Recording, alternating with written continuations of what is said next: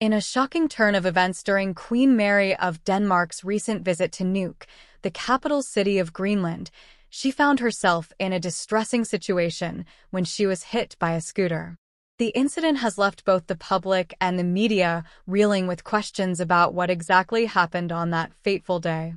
But before we proceed, please like this video and subscribe to our channel. Queen Mary, accompanied by King Frederick, Princess Josephine, and Prince Vincent, arrived in Nuuk, ready to engage in official duties and strengthen diplomatic ties. However, their visit took an unexpected and alarming turn as they ventured into the bustling streets of the city. In the midst of the excitement and anticipation surrounding the royal entourage, a scooter collided with Queen Mary, causing a moment of chaos and concern.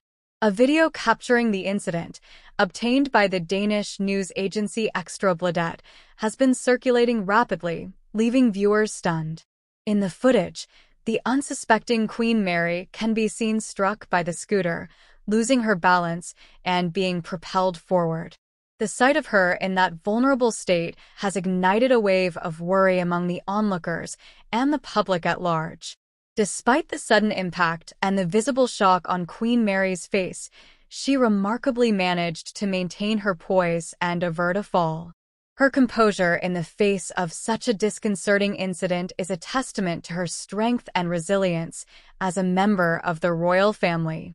The swift response of the Danish Security and Intelligence Service Guard assigned to Queen Mary's protection played a critical role in managing the situation. Acting promptly, the guard intervened and instructed the scooter rider to step back, ensuring the safety of the Queen. The rider of the scooter, seemingly bewildered by the unexpected turn of events, expressed their confusion, stating, "I do not know what happened," suggesting that the collision was unintentional.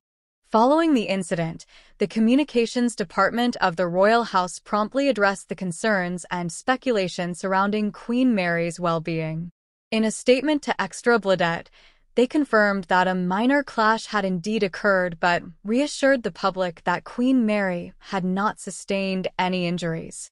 This announcement brought a collective sigh of relief, allowing the public to rest assured that their beloved queen was unharmed. The incident in Nuuk serves as a stark reminder of the inherent unpredictability and challenges that come with public appearances, even for members of the royal family. It underscores the need for heightened vigilance and preparedness in ensuring the safety of those in the public eye. As Queen Mary resumes her duties in Nuuk, the incident has sparked discussions about the safety measures in place during such visits. Authorities and security personnel are reviewing protocols to prevent similar incidents from happening in the future, aiming to strike a balance between providing accessibility to the public and ensuring the well-being of the royal family.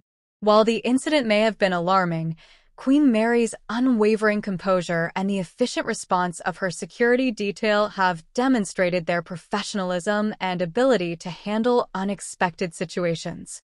The incident will undoubtedly be a topic of conversation in the days to come, but it is a testament to the strength and resilience of Queen Mary and the Danish royal family.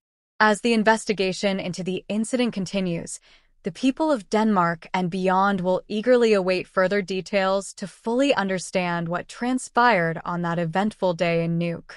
The incident serves as a reminder that even the most meticulously planned events can encounter unforeseen challenges, and it is through the collective efforts of individuals and security teams that such incidents can be promptly addressed and managed.